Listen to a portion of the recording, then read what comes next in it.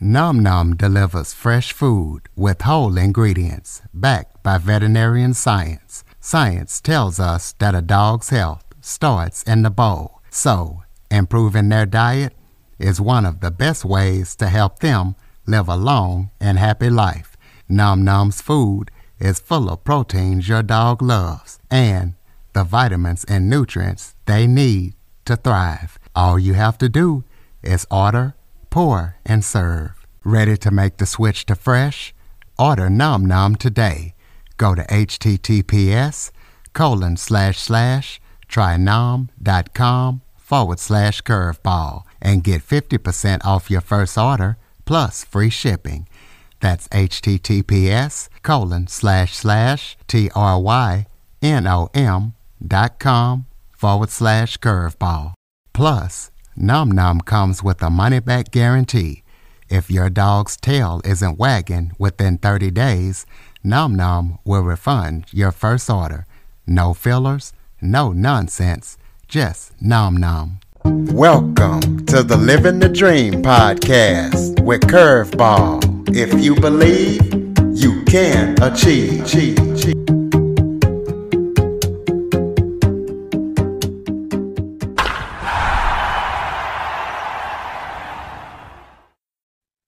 Welcome to the Living the Dream with Curveball podcast, a show where I interview guests that teach, motivate, and inspire. Today, I am joined by retired academic Gail Piner. Gail has retired and she is now pursuing a career as an author, a career that she has always wanted to do since the age of 12. She wrote a book about the life of her grandmother, Mary, and we're going to be talking to her about that and everything that she's up to.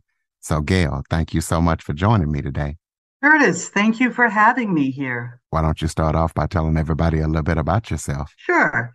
As you said, I am a retired academic. I used to be a college professor for over 25 years. And so I'm used to writing research papers and, of course, teaching college students and MBA students.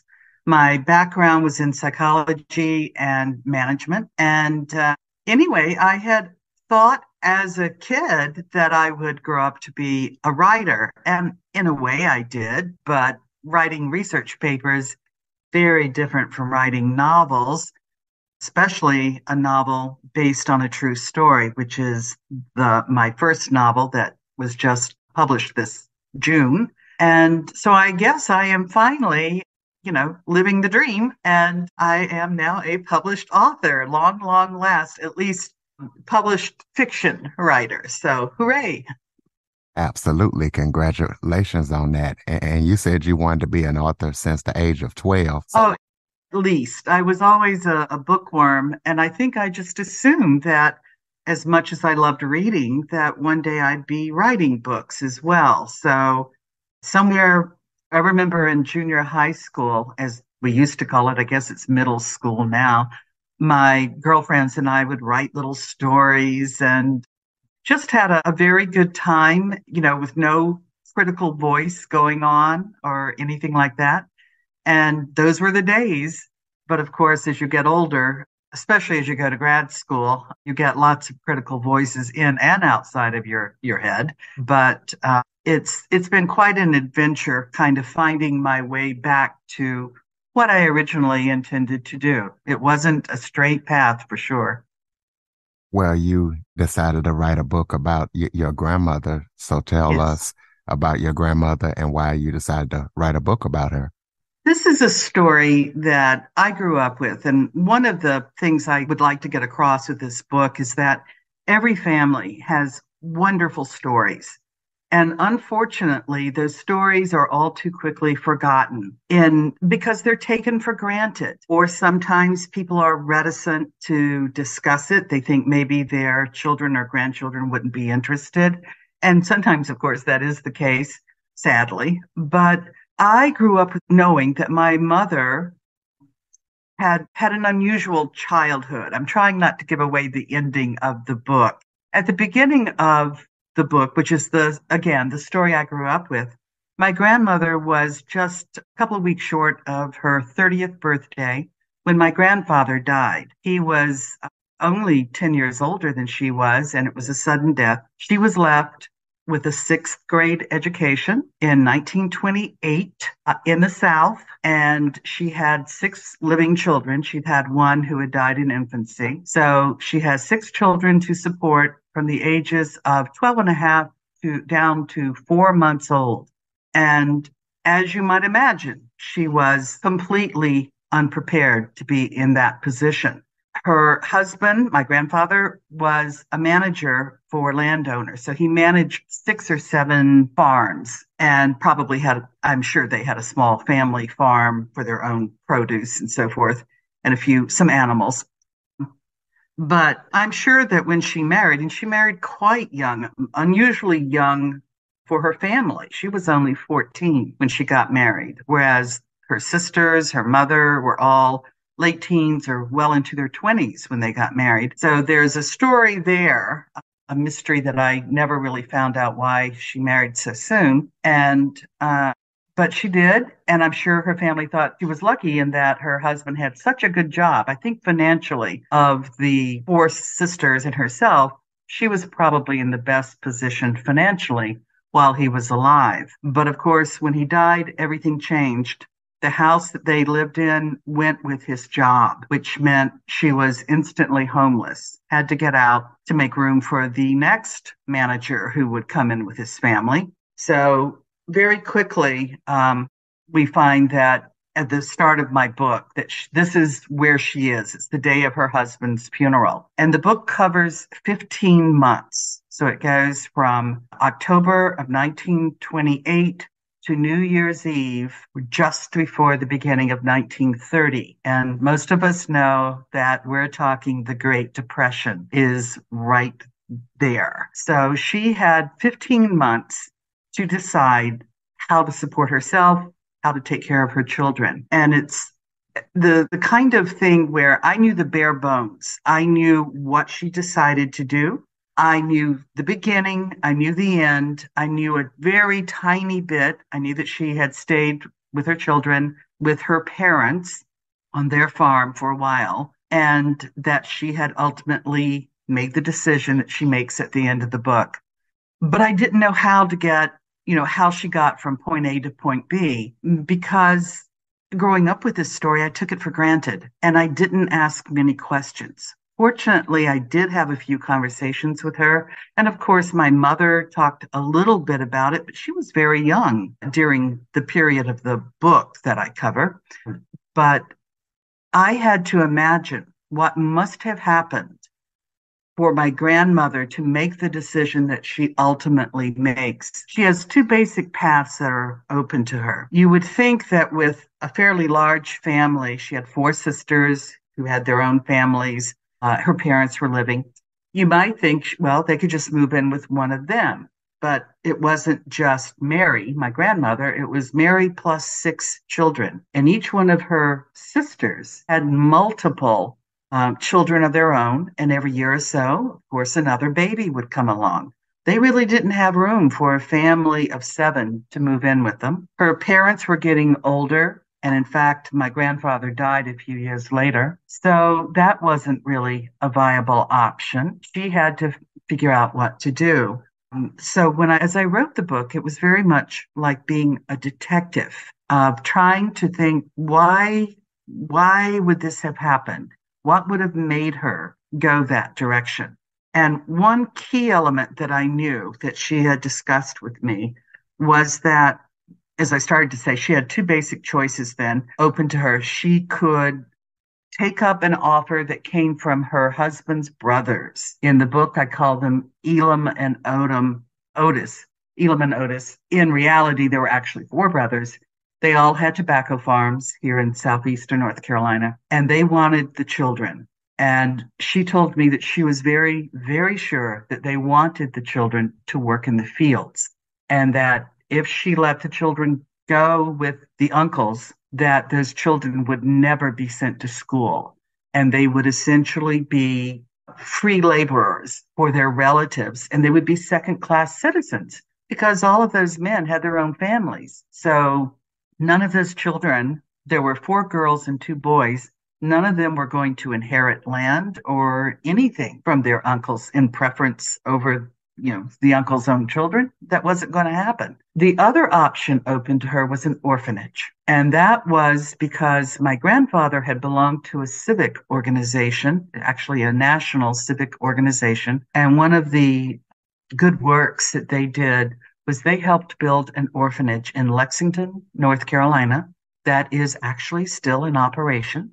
And curiously, they built it for their own children. It was not an orphanage open to any orphan. It was only for the children of the members of the civic organization, the American Mechanics Junior Order. And that was another mystery because I have been unable, including talking to the orphanage itself, they don't know why it started out that way. It didn't stay that way. It eventually became essentially a public orphanage, and now it handles foster children. But again, acting as a detective, the only thing I could really come up with was that this was 1928. The orphanage had opened in 1926. So, what happened that would have led a group of men to raise money for a very nice orphanage? The architecture is based on the University of Virginia. So, it's a pretty campus, not, luxurious or anything, but it was nice. It wasn't a Charles Dickens type of orphanage. But what would have led them to do this for their own children? And I thought of two things. One was World War One. Men get killed in war. And especially at that time, it was the men were soldiers. And they may have seen what happened to women who were left having to support a family or trying to support a family. And the other thing that happened, of course, at the end of World War One was the Spanish flu, which struck here at home as well as in Europe. So there, and that had just been 10 years earlier, less than 10 years earlier. So I think that these men saw what happened if the breadwinner of a family died, leaving a woman with 3, 5, 7, 9 children to support at a time when women weren't expected to go out and work and the very, very limited job opportunities. So that's the only thing I could come up with that made sense to me. But these are the two choices that she has, and that's what the book about. It is about her brother-in-law's putting pressure on her, telling her that her husband would be turning over in his grave if she sends her children off to his children and hers, of course, off to an orphanage versus letting them live with family who may just put them in the field. So she had two unlovely decisions. And the orphanage, by the way, is several hundred miles away in Western North Carolina. So it's not, she sent her children there, she would rarely be able to see them. So that's what the book is about. Well, in your book blurb, you talk about how the book is written with humor and hope. Explain that. Well, I think there are actually a lot of opportunities to laugh throughout this book. You wouldn't think so from the main arc of the story, but I depict what family life must have been like. After all, I knew my grandmother and I knew my aunts and uncles and my own mother. My mother was her daughter. And I am very sure it wasn't all doom and gloom as they sat around. So I have various family members coming to visit. They tell stories. Some are, oh gosh, handy little tips for young girls, how to find out who you're going to marry. And these were actually little rituals that I was told by my grandmother and my great aunts and so forth. The kind of things that probably in the 1800s and centuries before that, young girls would do, combing their hair at midnight, looking over their shoulder into a mirror. And if they saw the face of a man, that would be the image of the man they would marry. There was a story about two sisters who would prepare a meal for their future husbands at midnight, because these things always happen at midnight. And the girls would have to cook an entire meal together. So if they were flipping corn cakes or whatever, they had to hold a spatula together. Everything had to be done together. And at the stroke of midnight, the kitchen door would open and in would walk two men who would sit down and eat the meal without a word, and then they would stand up and leave, and therefore the girls would see who they were going to marry. They might not know which one was going to be theirs, but one of the two. The only caveat was they could not laugh the entire time they were making the meal. And Curtis, I'm sure you know how likely that was to happen with two girls. So, no. But they were just family stories, a number of which actually happened. So I got to use some of the stories that my grandmother had told me, as well as there may have been one or two that were actually my stories that I gave to some other character in the book. So it is, I think, a hopeful book. I think there's a sweetness to it when you see the love that the family members have for each other, and the grace that my grandmother showed during this incredibly difficult period when she's still a young woman. And I also try to show that the importance of resilience. I think that's one of the main themes of this book, is how important it is to be resilient, and that you don't have to be a heroic character to show that quality, or the quality of bravery, courage. The name of the book is A High Courage. And I think that the main reason I wanted to write this book was, first of all, to honor my grandmother. I think her story deserves to be told. I think she needs to be acknowledged. And I also wanted to model that for other people who are going through difficult times, to see how, it may not be full of great moments. There are absolutely no car crashes in this book at all, but that, through quiet resilience, a really beautiful life can be made. Why do you feel that it's so important for us to talk to our older relatives? Because I do believe that my family is hardly the only one that has an amazing story. And I do think my grandmother's story is an amazing story. I think every family does. I wish I knew the stories from my great grandmother. And for the life of me, I cannot figure out why I didn't ask more questions when I was growing up. I guess when you're young, you're sort of self-absorbed. You're more interested in your own life. But every family, every single branch of every family has amazing things to tell. Think of all the things that our ancestors have gone through to get us here. We are the ultimate result of all their trials and tribulations and their joys. So it's not always all negative, but it has really reminded me that these stories are like in the air. We can't see them. And if we don't get them from the people who know them, soon they're going to be gone. I think I also didn't ask many questions because I always felt like, oh, I can do that anytime. Well, now I can't. They're all gone. They are all gone. And so I couldn't turn to my mother and ask, how did you feel when this happened or that happened? And I just didn't, think about that. So I hope that anyone hearing this or reading my book will start asking questions and get it written down. You don't have to write a book. You don't have to write a novel, but get something that you can hand down to your family members. Somebody is going to care, maybe not everyone, but they'll be enough, and to keep these stories going. What Tell us about some of your influences. Who influences you to write? What authors do you kind of look up to or get your inspiration from? Oh gosh, so many. As I said, I have read since I don't need before I started first grade, I'm sure. I think one of the authors who early on, when I was a teenager, made me want to be a writer would be Daphne du Maurier, the author of Rebecca. I think that would be the book most people would know her by. And it's a wonderful psychological analysis of big, creepy English house and the scary housekeeper. So it's just a rollicking good story.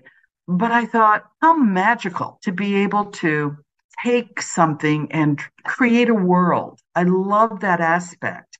A friend of mine a number of years ago was taking some kind of leadership course, and everyone had to come up with their biography. a 6-word biography. Imagine, have you ever done anything like that, Curtis? Not in 6 words. You must try it. It is so hard. It is so difficult. And I finally, once she told, I love challenges like that. So when she told me, this is actually one of my former MBA students who was telling me this, and I thought, oh, that's really hard. So I thought and thought. My 6-word autobiography is living as many lives as possible. And I do that mainly through reading. So living as many lives as possible. So for me, reading the works of others allows me into so many different lives, so many different worlds, places and experiences, past times, future times that I'm never going to literally be able to experience. But it feels like I have lived that life as I live, when I finish that book. So I really can't point to a single author. Of course, Jane Austen. I mean, that just goes without saying. I read her in high school on my own, and much to my delight, found out how funny she is. I had thought it would be intimidating and impossible to read, and I was lucky enough to pick Pride and Prejudice. And from that famous first line on, I was completely sucked into the story of the Bennet family. To me, that is a kind of magic. Authors, fiction authors especially, are magicians. They create these worlds that we want to be in for hours, days. So tell us about any current or upcoming projects that you're working on that people need to know about. I'm about halfway through my next book, which is going to be about narcissism, changing gears quite a bit. So I think that my background, my undergrad and master's are in psychology and my doctorate's in management, but I always keep one foot in the psychology field. So I'm fascinated by narcissists, and I've known a few. They can be very, very destructive people, not of course, we see them in criminal shows. It's become almost a cliche now for the lead detective to say, well, clearly, as they're devising a profile, this is a narcissist. But not all narcissists are criminals. Some of them are your best friends, or your husband, or your wife, or your brother, or your mother, or your father, or, the people around us. Maybe it's your boss at work. And if you don't know what a narcissist is, if this is something that you're really unfamiliar with, they can really mess you up because you don't quite understand. You don't get it. There's an old famous movie called Gaslight.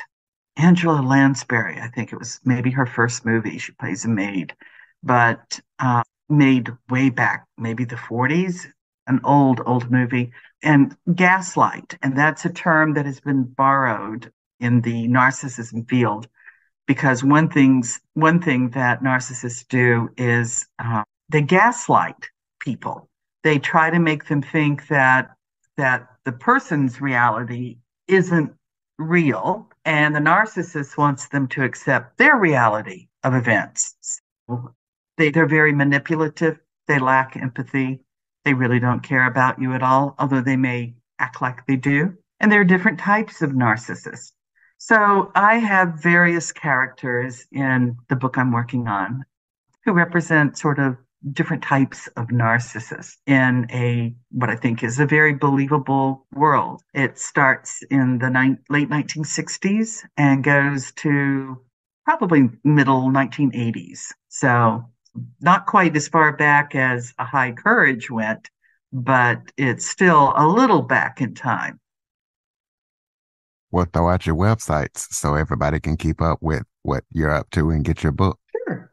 My website is very simple, gailpiner.com. And Piner is with one N, Piner. Gail is GailPiner.com. And if they'd like to send me an email. They could do that at Gail Piner author altogether at gmail.com. Close us out with some final thoughts. Maybe if there was something I forgot to touch on that you would like to talk about, it, just any final thoughts you have for the listeners. Again, I'd like to say that, talk to your family and get those stories written down. You think you're going to remember them forever, but that may not happen.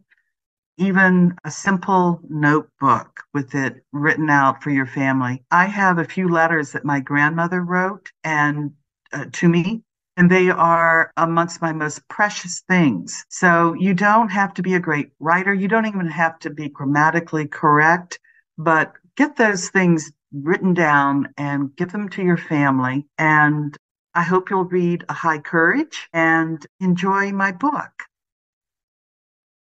Right, ladies and gentlemen, GailPiner.com. Be sure to check it out, pick up her book. And like she said, talk to your relatives, your older relatives, and get as much information as you can so you can hand it down. I would also like you to follow, rate, review, share this episode to as many people as possible. If you have any guests or suggestion topics, djackson102@cox.net is the place to send them. As always, thank you for listening. And Gail, thank you so much for joining me today. Curtis, thank you so much. I enjoyed it. For more information on the Living the Dream podcast, visit www.djcurveball.com.